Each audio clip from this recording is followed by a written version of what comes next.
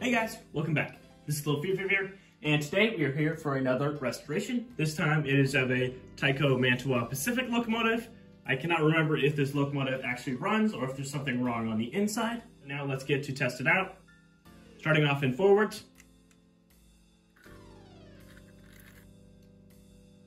A little bit of a churn.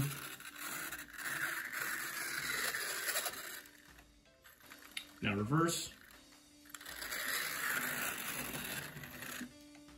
The tender came up a little bit, but this locomotive does seem to be running. But now let's go ahead and open up this locomotive.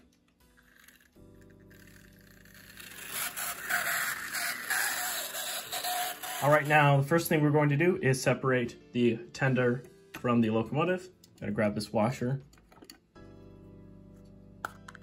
stick it in a little box. This washer actually goes to the front truck. I saw it laying on the track before I started the video, so I just left it up there for now. To disconnect the two, there's a simple permanent drawbar.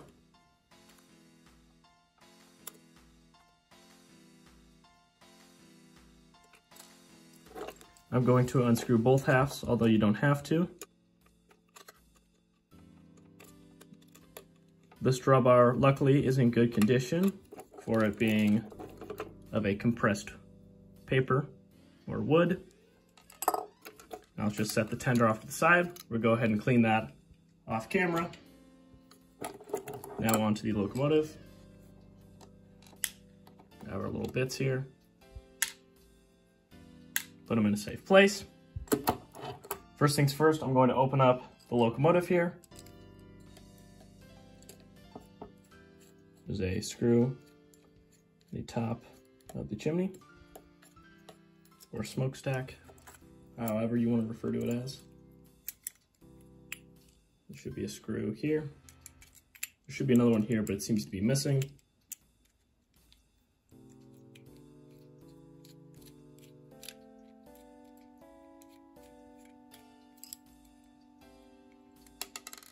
There we go.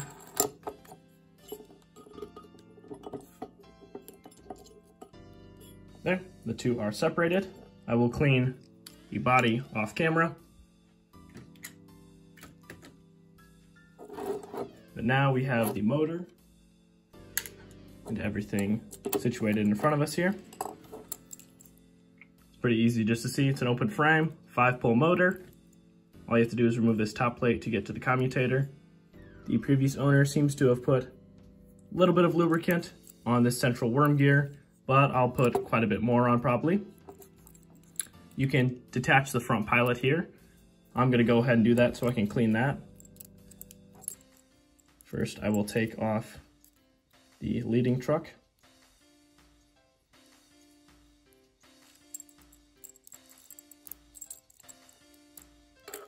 Make sure to keep the spring that goes with it.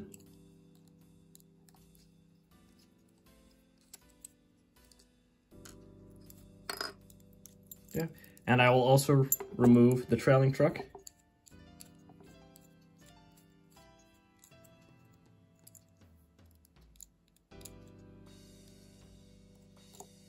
The locomotive does not pick up power in any sort of way from these trucks, so you don't have to worry about cleaning the wheels on them inherently. The cylinders also came off. With this locomotive, that's not as big of an issue, since it doesn't have all of its other linkages in place. I'm going to clean up some of this area, make sure it's all organized. I actually already have one of these locomotives, and you can see this has all the proper linkages on it, and this would be a lot harder to get back in place, so I wouldn't be as hesitant to take that all off. This one I will keep. I might actually sell this one online. So if any of you guys are interested, please let me know. I do have an email link on my channel page if you guys want to contact me. Now we're going to get access to the commutator. I'm going to do that by moving the brushes out of the way.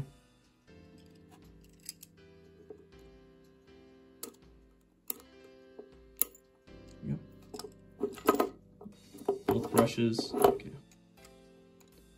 bar out. This wire is off. Now we can get to the commutator. You can see it is very dirty on the inside there. What I'm going to do now is take an eraser and scrub at the inside there by simply taking it in, spinning the motor. You can use a thick eraser. Sometimes I'll just use one from a pencil, an old pencil.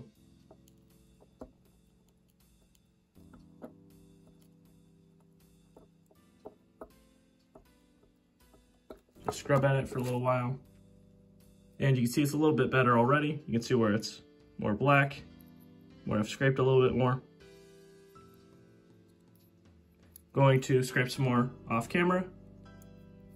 Before I finish scraping, you want to make sure and clean out the gaps in the commutator. Just taking a toothpick here, something that is softer than the brass or copper that you are digging into, just to make sure that there are no short circuits in any sort of way. And you want to make sure that it's a softer material so that you don't scratch this commutator. That can cause issues with your brushes and they can slowly wear down a lot faster. Now it is time to reattach the brushes. Just want to stick them up and under.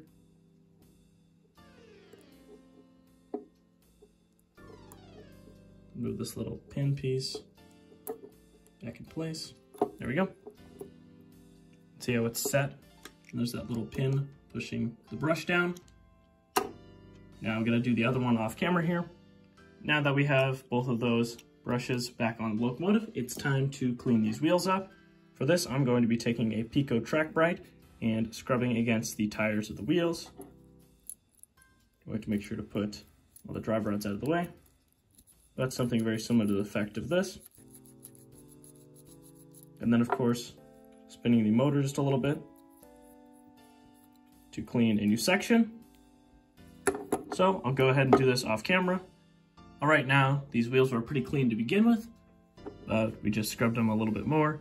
And I'm just going to take a cotton swab, try to collect any more dust gathered around here.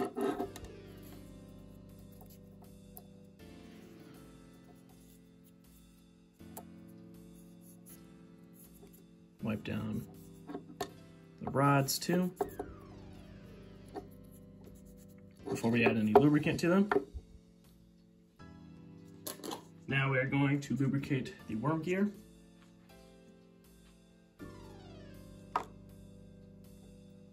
Just going to take it on a toothpick, try to get it into these little grooves.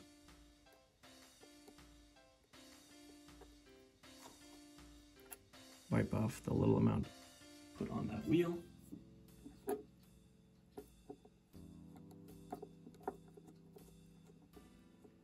This will all slowly work its way in. It'll also get better when the Locomotive is up and running again. Now let's lubricate all of these axles and joints in the linkage. Just do the same on the other side.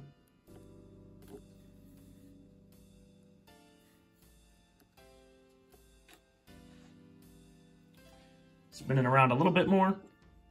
The grease I used is some Labelle 102. Forgot to mention that.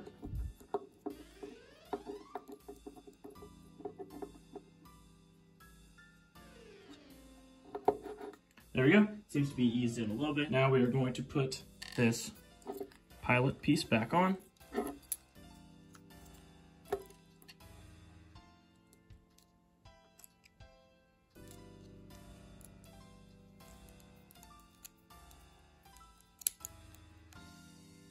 Screws in pretty easily. Make sure I have it straightened before I tighten it all the way. There we go.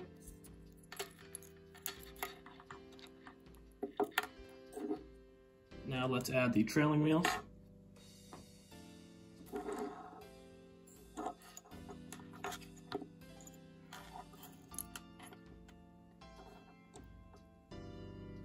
To do that, we're just going to take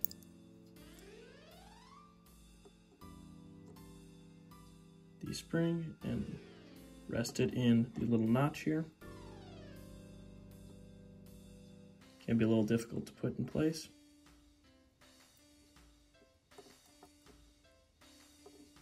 Seems to be magnetized somehow.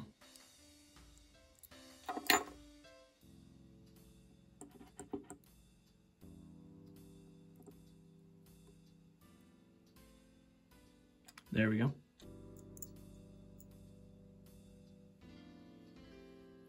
Now let's lower in the rest of it.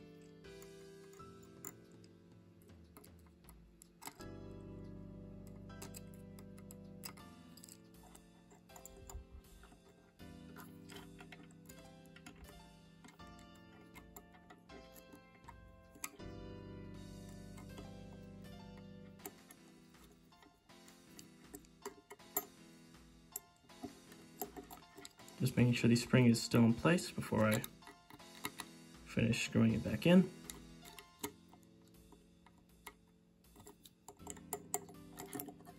Okay, that spring is in place. So I'll flip it back all over. This little wire piece came undone, but we can put that back on pretty easily. Before that, I want to stick these cylinders and put that back in.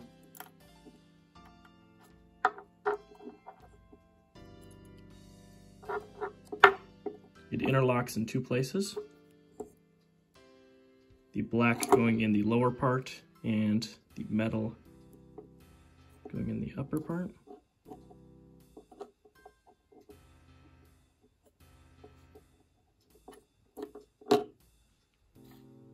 This can be very difficult and you want to have a lot of patience while you're doing this, because things tend to come undone. After a bit more wiggling, I got it back in. I'm going to take this wire, try to wrap it around the same side it was on earlier.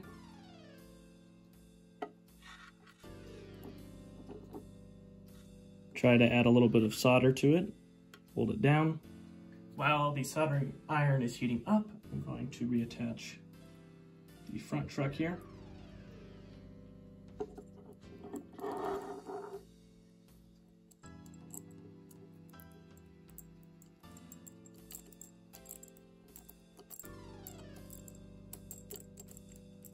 Trying to hold these cylinders in place with my other hand. There we go. Now I'm going to use a screwdriver to finish it.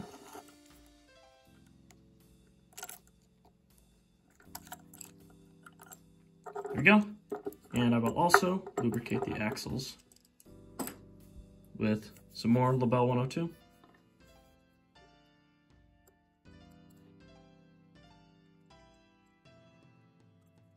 There we go.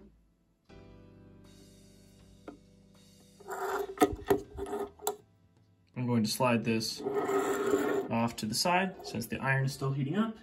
But now I'm going to reattach the trucks to the bottom of the tender. I just took them off when I went to clean it. This locomotive was never lettered, so it's very customizable. Now the trucks actually should go this way. I have them upside down so their screws stay in.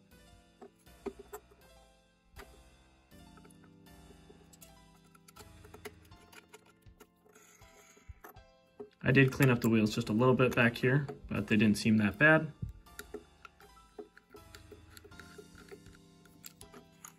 Now we'll also add some lubricant to these.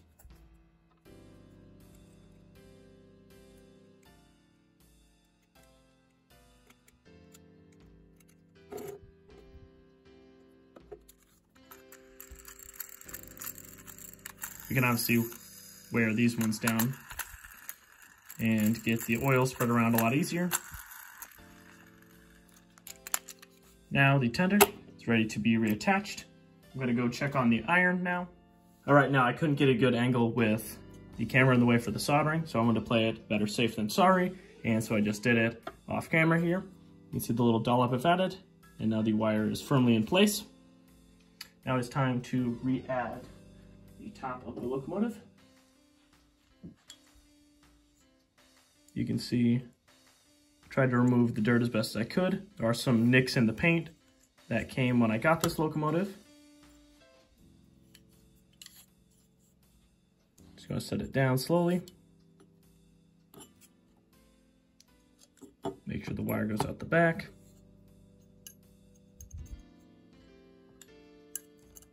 Shut these little handrails in.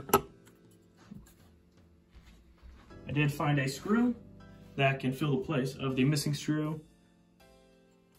It's another Tyco screw, so they should be perfectly compatible.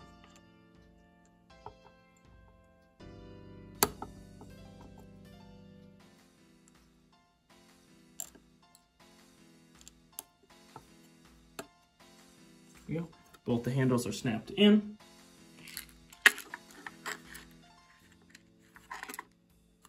I'm gonna flip the locomotive over. Well, that'll be something to fix. Well, there was a screw that was not big enough apparently. On the underside, when I went to flip the locomotive, it just came simply out. I'm gonna refit the body though. Anyway, now first.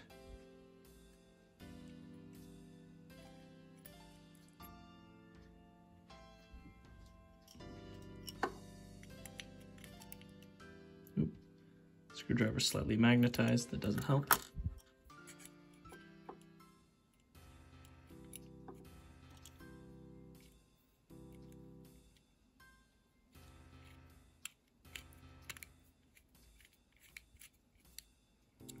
There we go, let's grab the other one.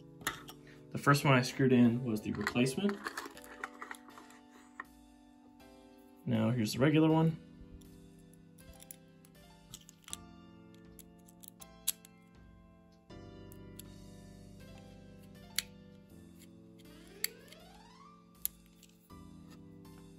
They're both in. Now let's grab the one that goes through the smokestack.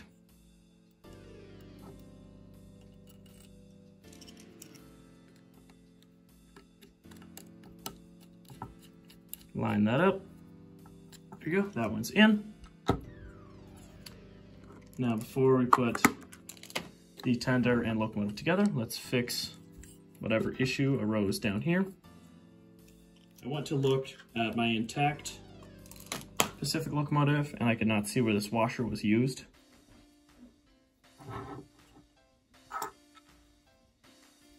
Yeah, the washer's too big to fit. The screw fell straight through.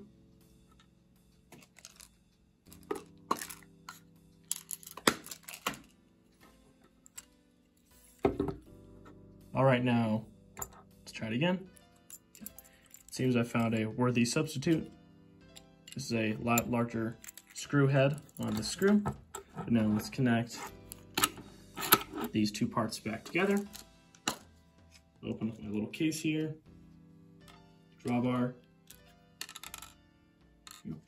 One of them decided to roll a little bit further.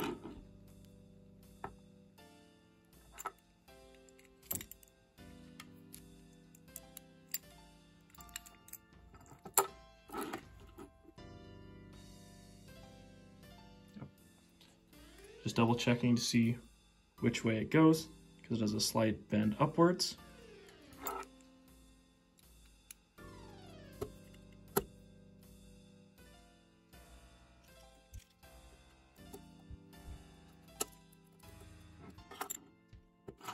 Flip the tender now.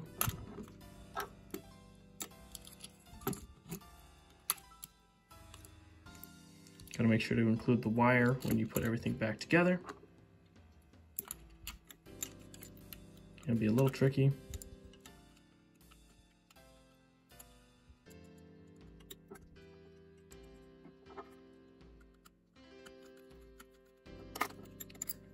There we go. Make sure both of those are properly tightened. And now let's go ahead and test this locomotive. All right, now let's test the performance of this locomotive. Starting off in forwards. There we go. Seems to be pretty speedy. It's a lot quieter.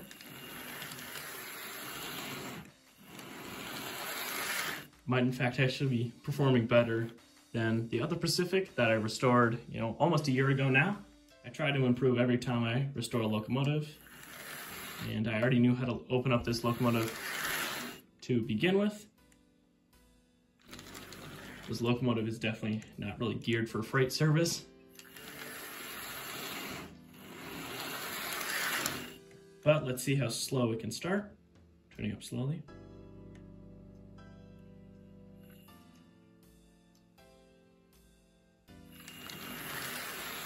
So it kind of does just start abruptly. Although this locomotive is pretty old, so it's decent performance for how old it is. And now that we've got it all cleaned up outside and on the inside. All right, now I'd like to thank you guys so much for watching, making it towards the end of the video. In this video, we cleaned up the outside of this locomotive, lubricated all of the axles, the running gear, including in the tender. We resoldered a electrical joint inside and on top of the motor. We cleaned out the commutator and cleaned the gaps inside of there. There was no light to deal with in this locomotive at all, so that was pretty easy to deal with. Next week, we will be working on this Mikado locomotive, very similar in size, just a different wheel arrangement underneath, and you can tell very similar outsides as well. As I stated earlier, this locomotive will be for sale. If you guys want to contact me at my email posted on my YouTube page, or else I might just eventually list this locomotive on eBay, and I'll put a link down in the description below. And if this locomotive eventually does sell, I'll also update the description, just letting you guys know. I plan on doing the same for this locomotive after we restore it next week. And I'd like to thank you guys again, and I'll see you guys next time. Bye-bye!